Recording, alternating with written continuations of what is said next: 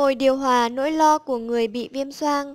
Thời tiết nắng nóng, nhu cầu sử dụng điều hòa tăng cao, nhưng sử dụng điều hòa thường xuyên lại là nguyên nhân hàng đầu khiến những triệu chứng viêm xoang, viêm mũi dị ứng tái phát.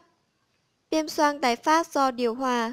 Người ta thường nói mùa đông là mùa của viêm xoang, nhưng đối với anh Nam, nhân viên IT tại Cầu Giấy, Hà Nội, thì mùa hè nóng bức, bệnh viêm xoang của anh lại bùng phát mạnh mẽ bởi tình trạng ngồi điều hòa thường xuyên.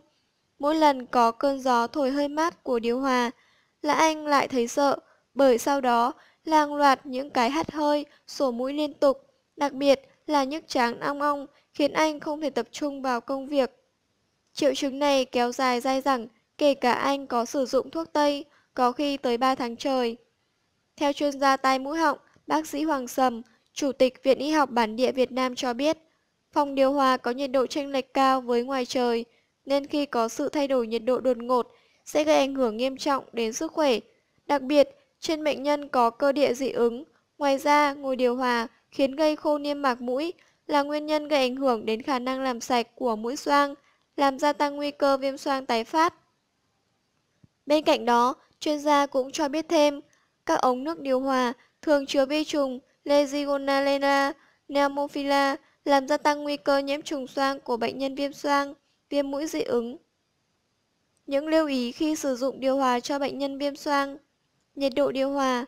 Không nên để nhiệt độ điều hòa quá lạnh hay quá chênh lệch so với nhiệt độ ngoài trời.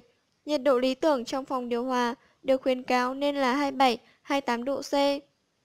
Điều chỉnh độ ẩm trong phòng điều hòa để tránh làm khô niêm mạc mũi. Mọi người có thể sử dụng máy tạo độ ẩm bằng phun sương hoặc có thể đặt một chậu nước trong phòng.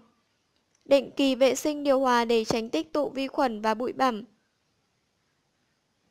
Nguy cơ nhiễm khuẩn ở phòng kín cao gấp 2 đến 5 lần so với bình thường.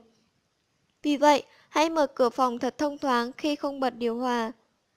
Tập thể dục thường xuyên nhằm nâng cao sức đề kháng để cơ thể có khả năng tự chống đỡ với những yếu tố gây bệnh.